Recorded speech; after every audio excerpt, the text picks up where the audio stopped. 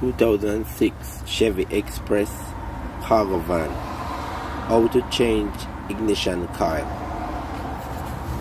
Look over here. See the spark plug right here. You turn and pull.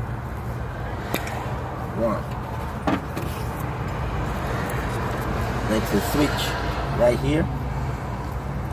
You bend and pull up. Next switch right here. Bend. Bend, pull up. And next you have two screws.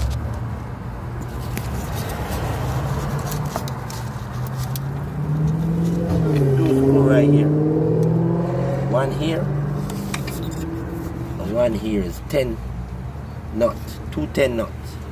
One there and one there. Okay? You pull these two nuts out.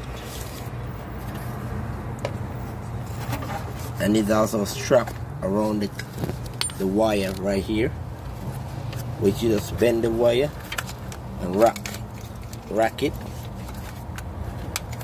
bend it and rack it. See? And rack. Turn. There you go. Come out. Ignition coil. Okay, but if you're changing the ignition coil, you gotta take off this switch right here to put back at the bracket and ignition coil. Okay.